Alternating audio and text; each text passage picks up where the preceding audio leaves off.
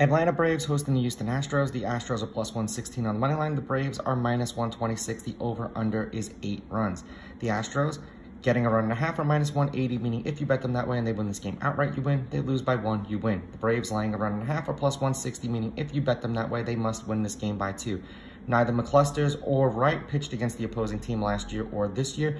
The Astros are on a two-game winning streak. They're 7-3 in their last 10. They are 38-25 on the road. They are 62-58 on the run line, meaning if you've been betting them getting or laying runs, they're 4 games over 500. They are 1-0 with McCluster's on the mound, and the under is 1-0 in the games in which he pitches in.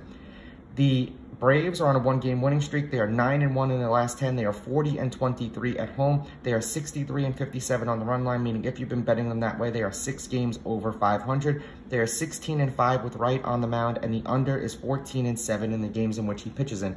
Head-to-head, the road team's on a 2-game winning streak. The Braves are on a 1-game winning streak. The Astros are 6-4 against the Braves in their last 10 meetings. The over is 5-4-1 in their last 10 games.